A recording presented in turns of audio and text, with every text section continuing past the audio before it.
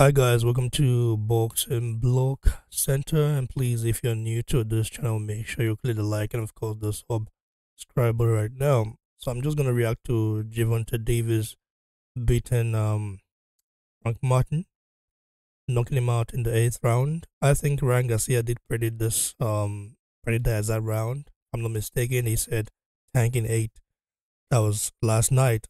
Um I have to say that Frank Martin won basically the first six rounds.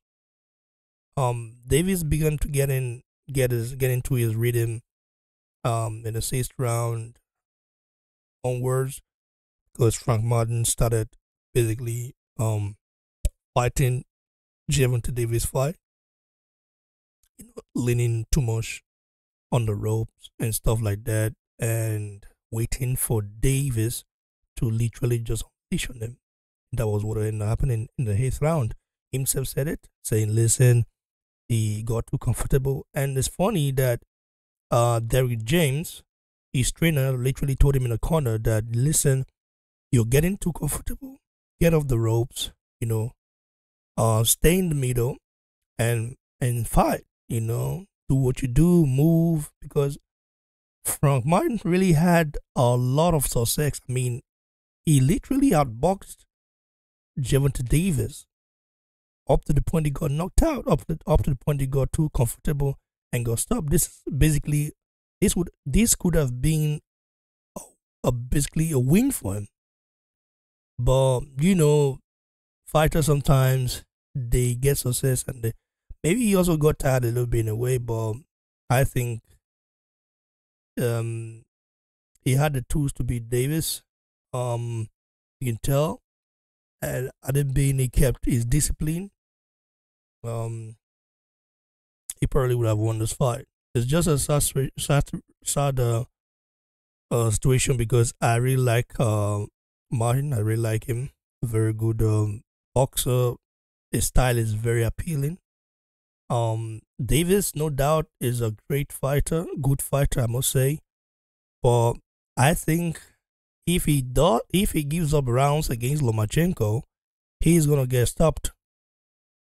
If he lets Lomachenko unleash on him the way he allowed Davis to unleash on him, he probably gonna get embarrassed because Lomachenko would not stop. Davis, no doubt, is powerful. As powerful as he is, Lomachenko still got that style. Is too skillful. So hopefully Davis fight a different fight against Lomachenko if he ever take that fight, which we've heard that could be the next fight in line for Gervonta Davis, providing he gets past this. This was an interesting fight.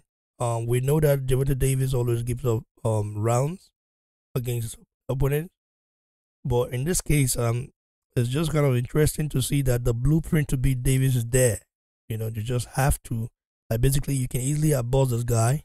If you have a good chin, a good punch resistance, and yeah, you move a little bit better and don't get too comfortable like Frank Martin. That's just a fact. Once you can do that, then you can beat this guy. It happens. Congrats to Davis though, a very good fighter. Um, but his style is very beatable, bro. That's facts. It has a very beatable style, and you can only beat who is in front of you. But I believe a skillful boxer, even David Haney, for example, would probably. I think David Haney beats Gervonta. I think so. I think David Haney beats Gervonta Davis. I think so. I think they should get that fight made at some point. You know, and yeah, apparently maybe Frank Martin was weight drained as well. We heard that as well. He looked a little bit off, but it's not an excuse. It's just fact that Davis is a good fighter and it was a good fight.